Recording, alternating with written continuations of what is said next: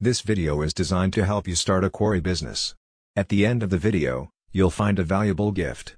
It's a quarry business plan that you can download, and will lay down for you, step by step, everything you need to know to start a successful quarry business of your own. If you are new to this channel, make sure to hit the subscribe button for more videos like this.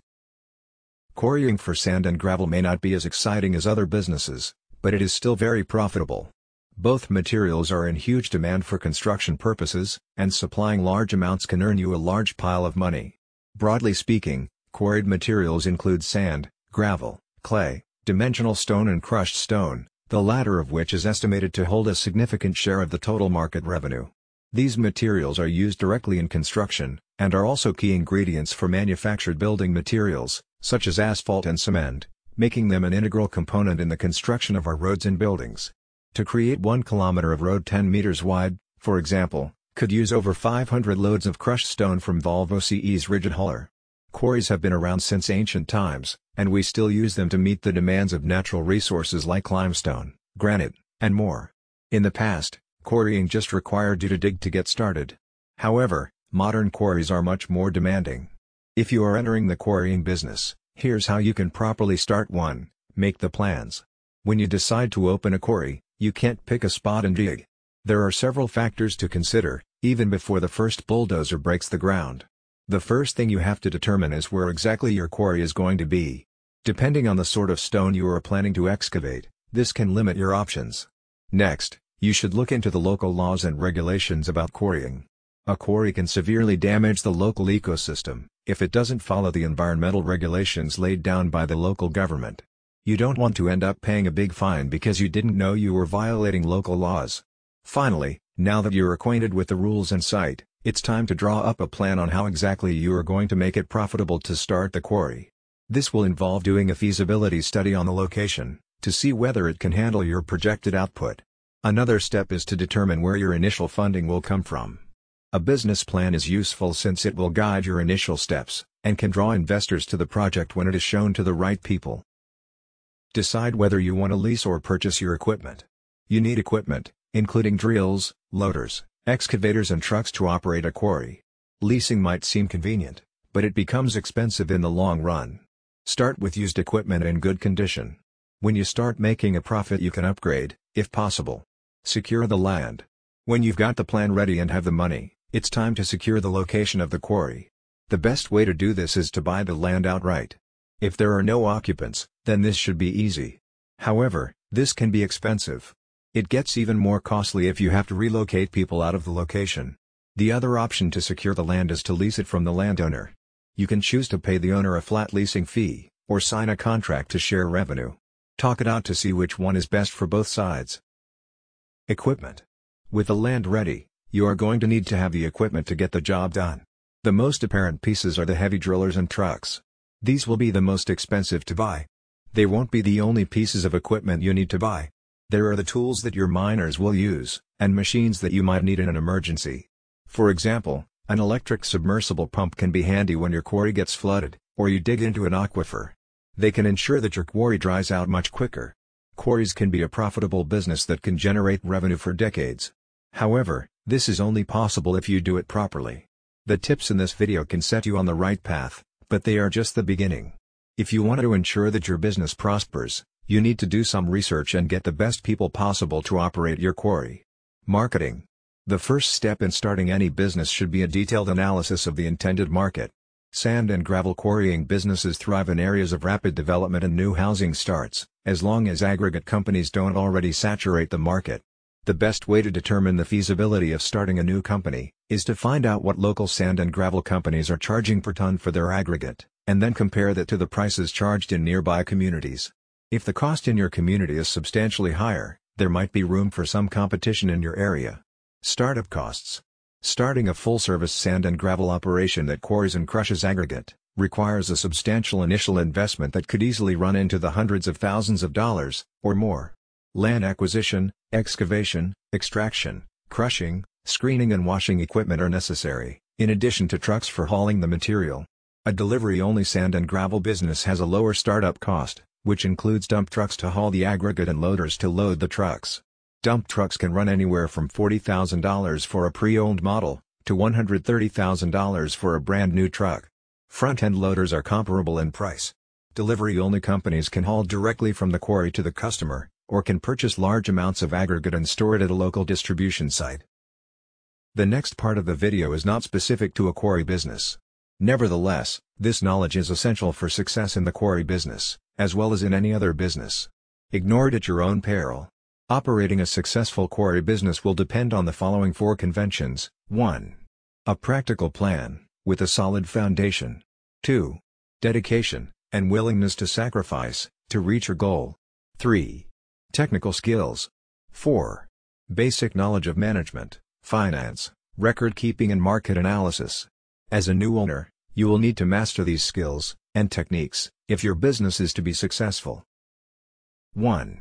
Does your product or service satisfy an unfilled need? 2. Will your product or service serve an existing market in which demand exceeds supply? 3. Will your product or service be competitive, based on its quality, selection, price, or location? Market analysis. For a small business to be successful, the owner must know the market. To learn the market, you must analyze it, a process that takes time and effort. You don't have to be a trained statistician to analyze the marketplace, nor does the analysis have to be costly. Analyzing the market is a way to gather facts about potential customers, and to determine the demand for your product or service. The more information you gather, the greater your chances of capturing a segment of the market. Know the market before investing your time and money in any business venture. The following questions will help you collect the information necessary to analyze your market, and determine if your product or service will sell. This brief exercise will give you a good idea of the kind of market planning you need to do. An answer of no to any of the questions indicates a weakness in your plan, so do your research until you can answer each question with a yes. 1. Do you know who your customers will be? 2. Do you understand their needs and desires? 3. Do you know where they live? 4. Will you be offering the kind of products or services that they will buy? 5. Will your prices be competitive in quality and value? 6. Will your promotional program be effective? 7. Do you understand how your business compares with your competitors? 8. Will your business be conveniently located for the people you plan to serve? 9. Will there be adequate parking facilities for the people you plan to serve? Planning your startup. The following questions are grouped according to function. They are designed to help you prepare for opening day. Merchandise. Have you decided what items you will sell or produce, or what services you will provide? Have you made a merchandise plan, based upon estimated sales, to determine the amount of inventory you will need to control purchases? Have you found reliable suppliers who will assist you in the startup? Have you compared the prices, quality, and credit terms of suppliers? Business records. Are you prepared to maintain complete records of sales, income and expenses, accounts payable, and receivables? Have you determined how to handle payroll records, tax reports, and payments? Do you know what financial reports should be prepared, and how to prepare them? Finances. A large number of small businesses fail each year. There are a number of reasons for these failures, but one of the main reasons is insufficient funds. Too many entrepreneurs try to start and operate a business without sufficient capital, money.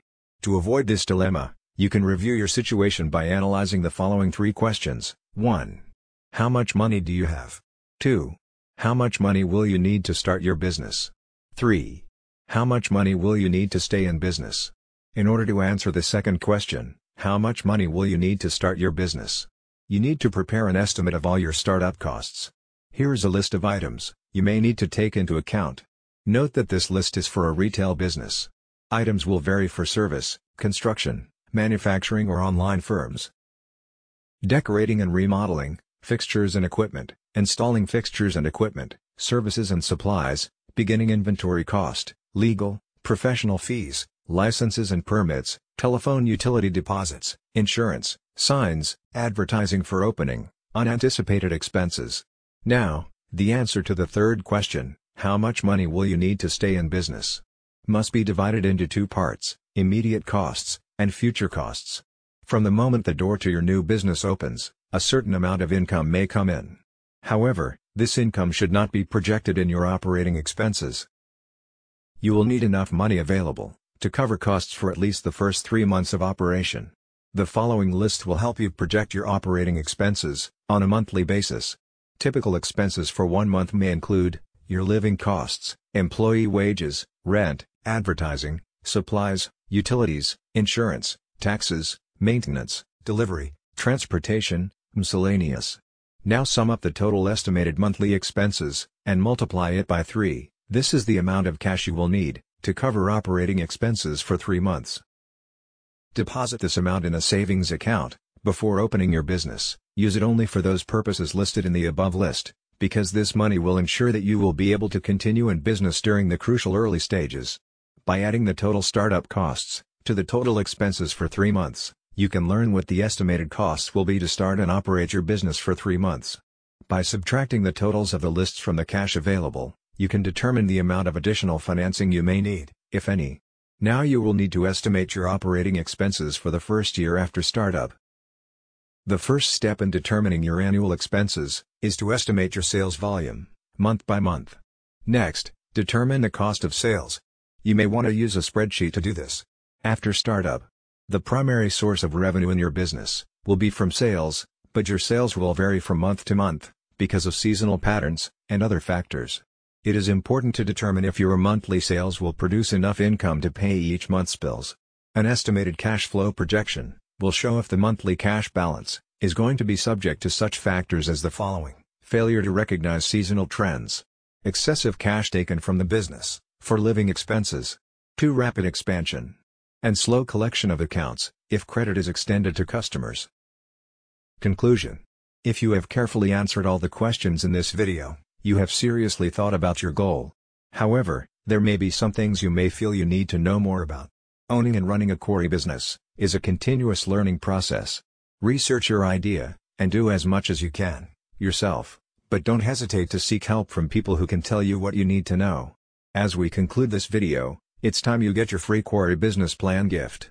Go to the description below this video to get it now. It is completely free, no strings attached. Thanks for watching. If you enjoyed this video, please like and hit the subscribe button for more videos like this.